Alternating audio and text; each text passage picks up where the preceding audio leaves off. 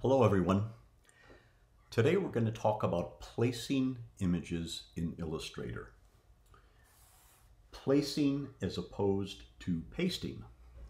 Now, while there's nothing wrong with pasting, there are several advantages to placing an image instead, especially when we start using many images on a page or several artboards within Illustrator.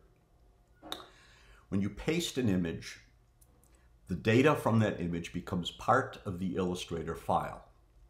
It actually lives within the file on your computer.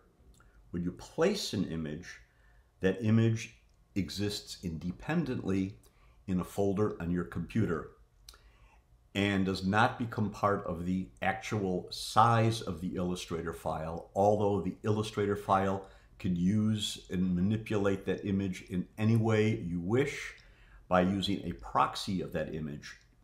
On output, every detail of the original image is still there. Now, to acquire an image, we're going to go to the internet. This assumes that you have not yet acquired your image, so I'm going to go over the mechanics of that. Here I've gone to Pinterest. You could very well be going into Google Images. You at first see a thumbnail, a smaller version of that image. When you click on it, you'll see an enlarged version of that image.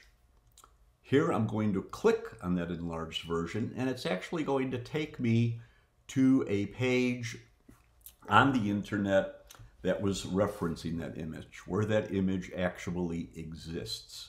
Now, I chose SpaceX for a reason.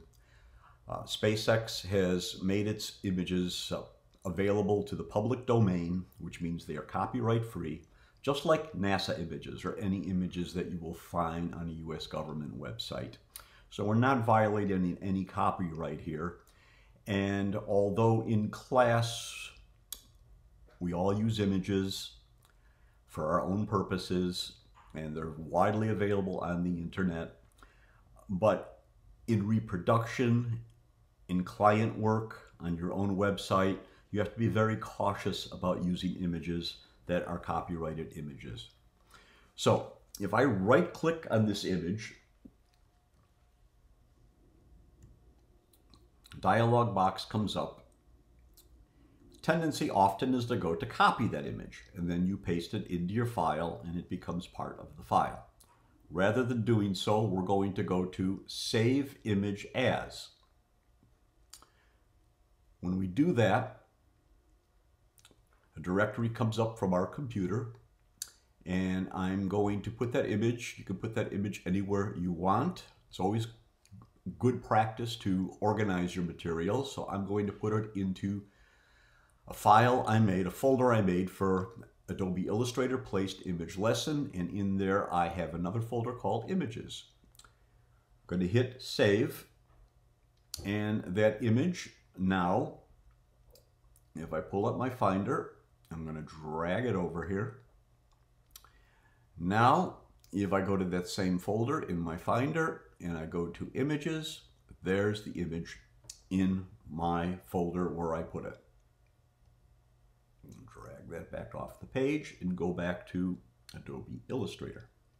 Now, to place an image, we just have to go to File,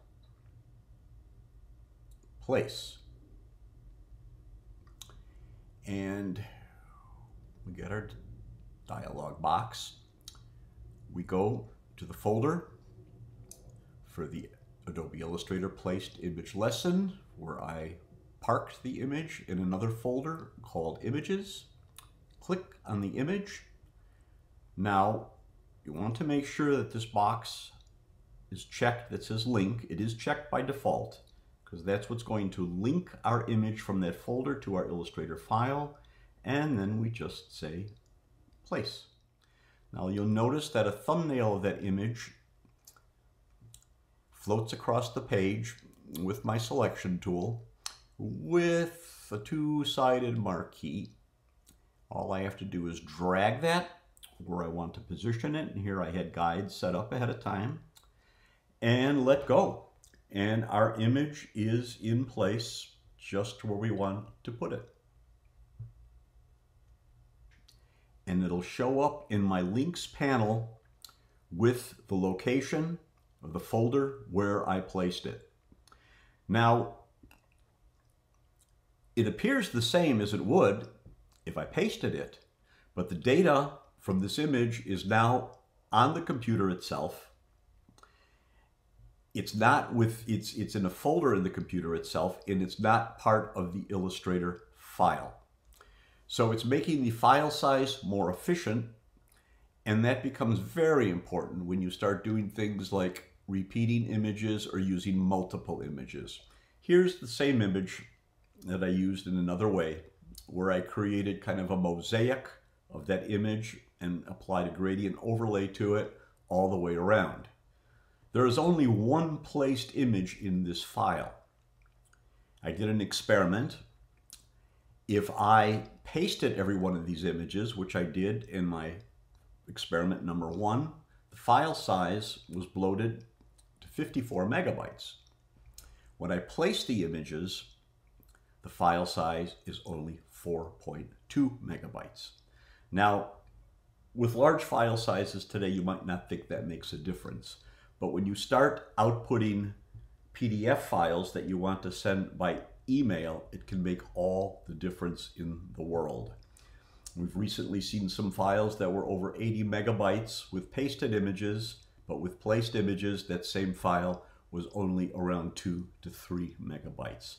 So there are huge advantages to placing images rather than pasting images, and we will get into more of those advantages and benefits in future classes. But for now, that is how you place an image in Illustrator.